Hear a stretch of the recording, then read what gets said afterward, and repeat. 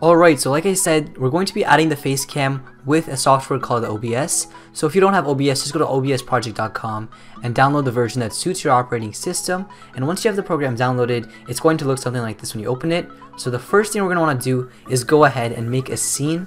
So a scene is basically everything, all the elements of your video combined into one thing, which is known as the scene. And a scene contains sources, which are the individual elements. So if you don't have a scene, just right click the scenes box and go to add scene. And I'm just going to call mine face cam. And there we go. So this scene is called face cam, and now in the scene we're going to add sources. So when we're making a video, the first thing you'd want to capture is the actual gameplay, which is going to be in the background, and then our face cam is going to be on top. So in sources, just right click sources and go to add monitor capture, and I'm just going to call it monitor capture. Click OK, and for me all the settings are fine.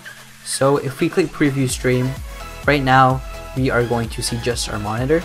So what we want to do is go ahead and add another source, and this is going to be the actual face cam itself. So we're going to want to right click sources once again, go to add, and then go to video capture device, and I'm going to leave the title as it is. And then here we can choose our actual webcam. So I'm going to be using my webcam, which is called the HD webcam.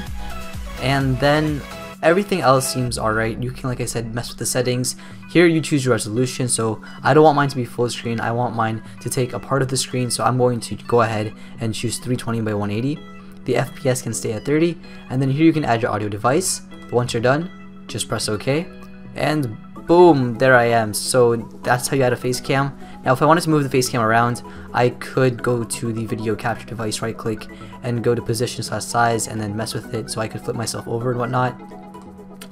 But what you want to do is go ahead and click on edit scene, and this lets you control completely where you want to put your face cam and how you want to size it. So as you can see, I can resize it and move it around. And the final thing we can do is go ahead and add a face cam border. So just right click the sources again, go to add, and then image, and then I'm going to leave it as image, browse, and then here I have a file called facecam.